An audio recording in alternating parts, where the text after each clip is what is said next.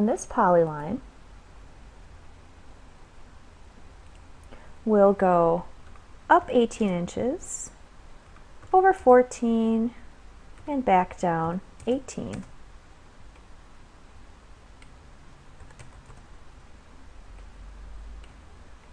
On top of that, I am going to make another polyline that goes over 14, down 3, over 14, and C for close.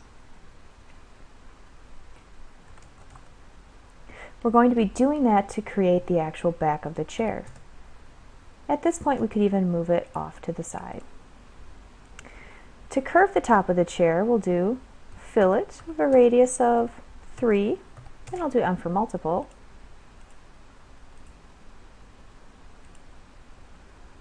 So we can give the back basically the same curve.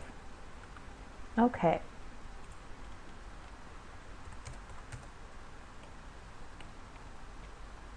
In our 3D view, we can see it here. To give us something to sweep around, we'll do a polyline, 1 by 1,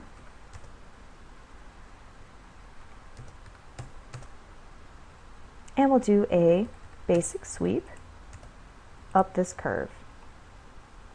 Then we can create a line going from the midpoint here over, and we could move that straight up something like 4 inches. Okay. Then we can create another polyline.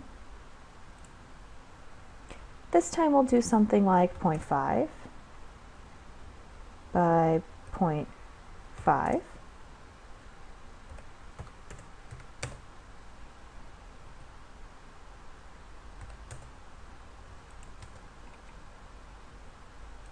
And we could center that and sweep it along this line.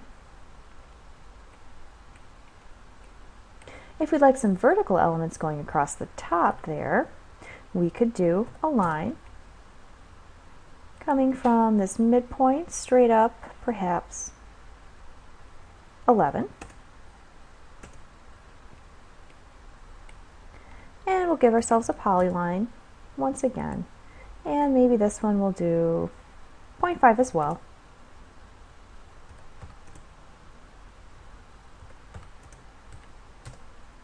And we'll just move it so it's centered.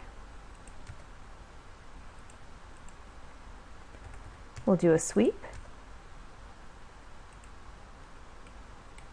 And we could even copy that,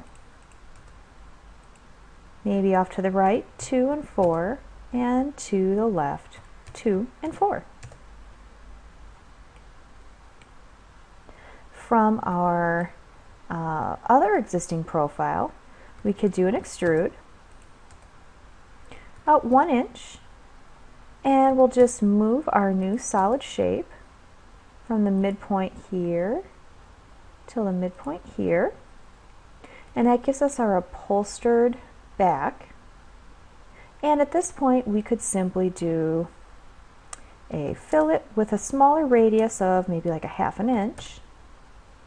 Pick our shape, hit enter, and then pick all of the surfaces we'd like to curve, or all the edges rather. Enter. Okay. So we can grab this entire back and we'll move it from this point here to this point here. Okay. And now, if you'd like to, you could actually union some of those metal pieces together so they're a little easier to deal with.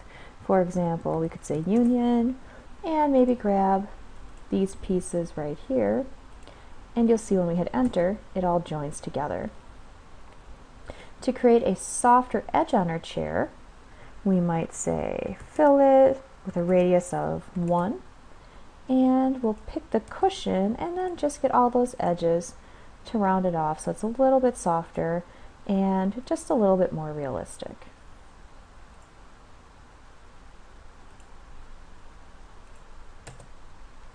Okay, So if we look at this in a perhaps shaded view, we can see that we have our classic